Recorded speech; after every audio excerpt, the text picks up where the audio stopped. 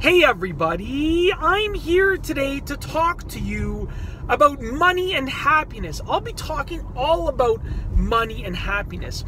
Now, I believe that certain people undervalue the importance of money in life, and certain people overvalue the importance of money in life. Some people believe that money has absolutely no relationship with happiness, and other people believe that money will completely lead to happiness. If you have money, you're going to be happy.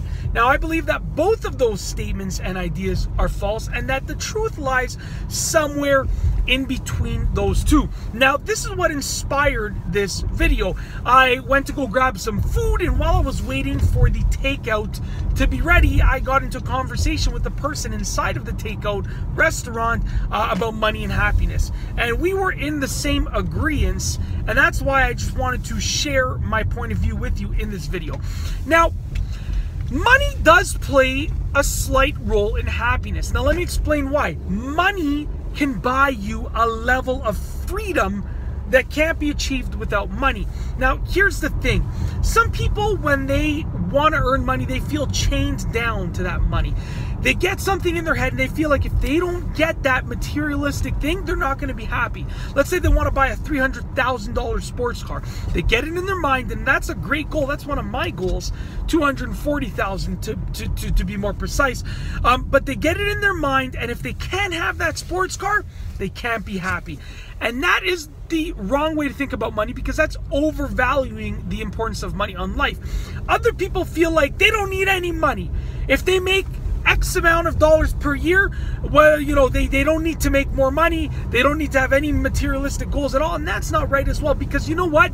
It's about more than materialistic goals.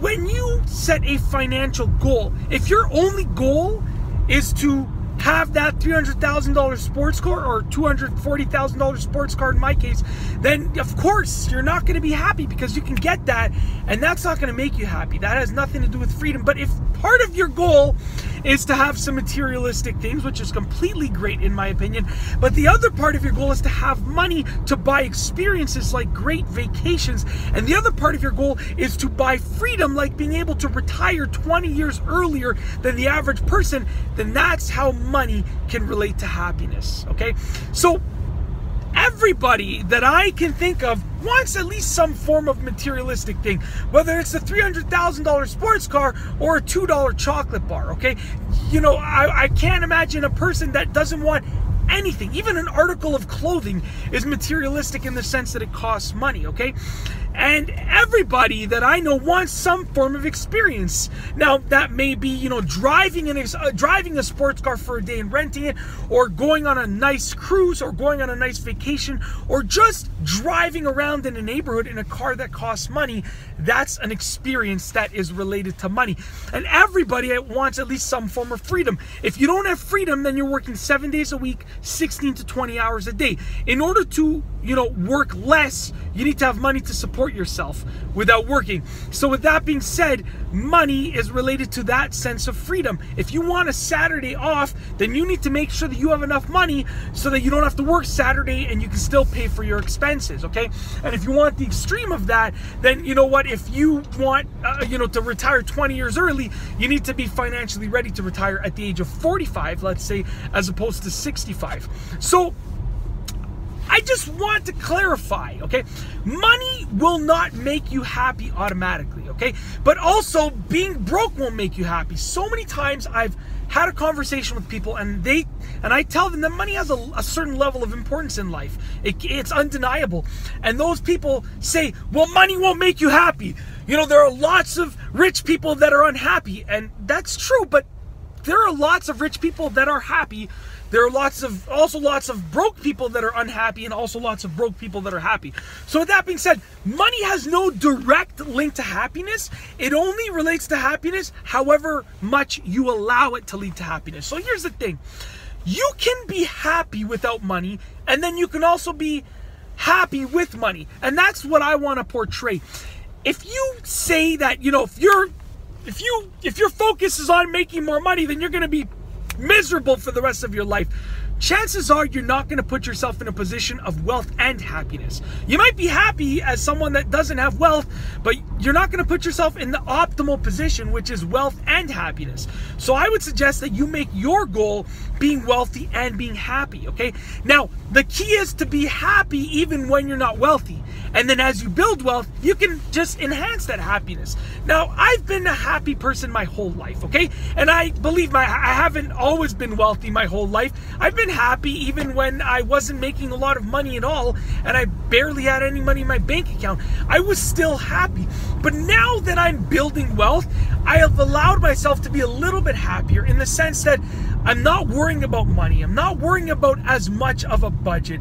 I'm not worrying about taking a Saturday or a Sunday off because I can afford to do that, okay? I'm not worrying about not being able to buy that little thing that makes myself happy or my family happy because I can afford it. If I can't afford it, then I know how to make more money to be able to afford it.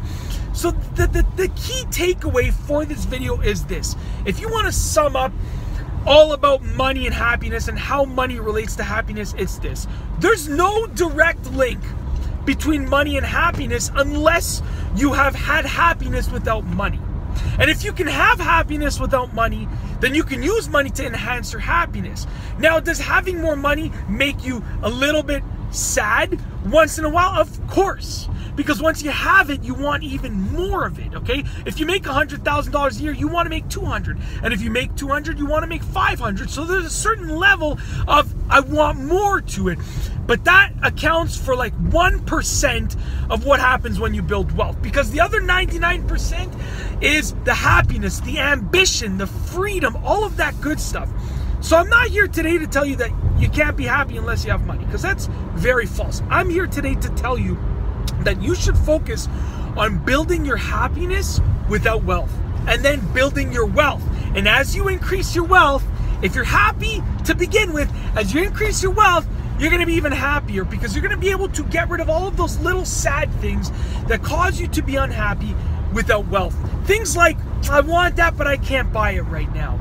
Things like, well, I want to go to my son, my daughter's soccer game, my niece's soccer game, my nephew's soccer game, but I have to go to work because I need to make money today. All of those little tiny things that might make you the slightest bit unhappy, those will be gone as you build wealth. So if you can be happy without wealth, then you can be just a little bit happier with wealth. And that's what I want to portray in this video, okay? And to be honest with you, I'm just tired of hearing people. It's almost like a half rant video, half informational video, because I'm just tired of hearing people tell me that money can't buy you happiness. And although that's true, they're using it as an excuse to avoid the fact that they don't want to build wealth. I believe that everyone should achieve their maximum potential with building wealth and happiness. Both things. You can be wealthy and you can be happy, separately or together. And that's what I want you to understand. Now, I tried to do my best with the lighting in this video. I just wanted to, I had the idea to make this video and I just wanted to make it, despite the fact that it's dark outside and it's night outside, but I really wanted to portray the content in this video. So please excuse the video quality, but please, I would like you to pay attention to the content. Be sure to give this video a thumbs up if you liked it. Let me know what you think about money and happiness, wealth and happiness down below. Let me know what you think. What are your thoughts about money and happiness? How are they related? How are they unrelated? Tell me as a comment down below. Let me know. And of course, be sure to subscribe for more fantastic videos just like this one. And that's all I have for you today. Thanks for watching.